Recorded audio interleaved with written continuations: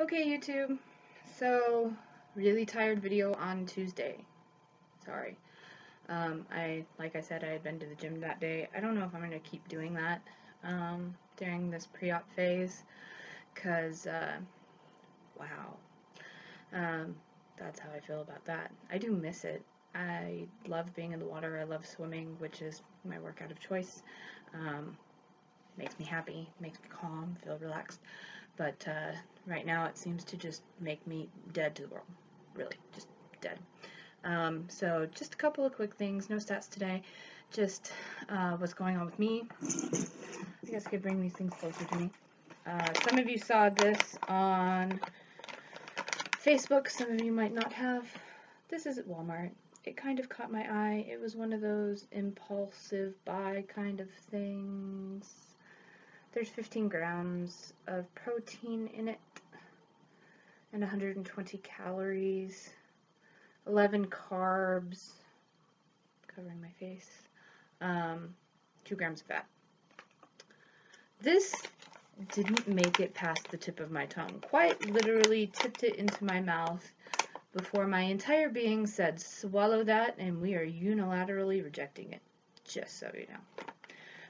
And then, after I let it sit for a minute, it separated.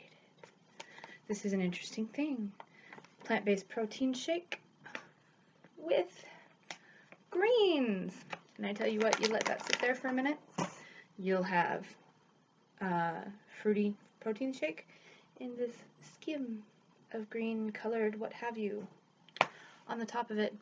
So not only did it taste disgusting, it looks disgusting. So that's what I think of that, and that's probably going straight into the trash. I don't wish it on anyone. Number 2, I got a pill organizer. Just cheapy, $4, Walgreens, whatever.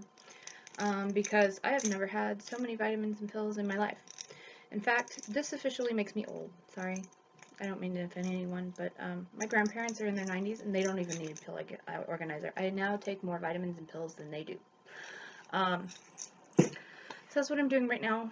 In the meantime, to tell the truth, even though I have a little bit of an exhaustion problem, the pre-op diet is going well. It's not bothering me too much. I've gotten into a routine. My routine looks like this. I do a Java Pro shake in the morning with 8 ounces of milk and then the other 8 ounces water.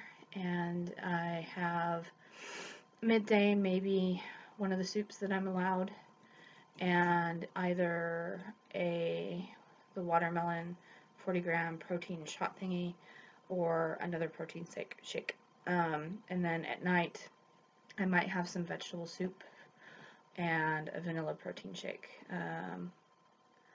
If I have a shake in the middle of the day instead of the shot thing, it's usually Isopure Dutch chocolate 0 carb, and my vanilla shake is the 0 carb vanilla by Isopure. So that's what my day looks like. I'm not having any hunger problems, really. I don't feel hungry. I crave food. No lie. Things smell good. I was stopped at a red light in front of the Mexican restaurant today, and yeah, I just tried to ignore that it was there, but it smelled good. It smelled so good. So that's going okay. The only thing that I'm having is, even though I'm good during the day, I get up in the morning, I go to work, I seem like I have plenty of energy to get through the day.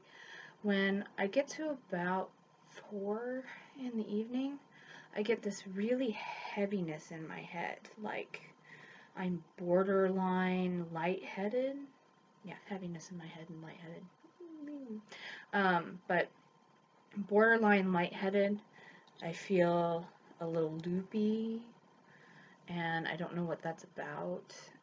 Tomorrow, I'm going to check my blood sugar to see if that is a problem. I'm not a diabetic, but my father and my grandmother are, so I don't know.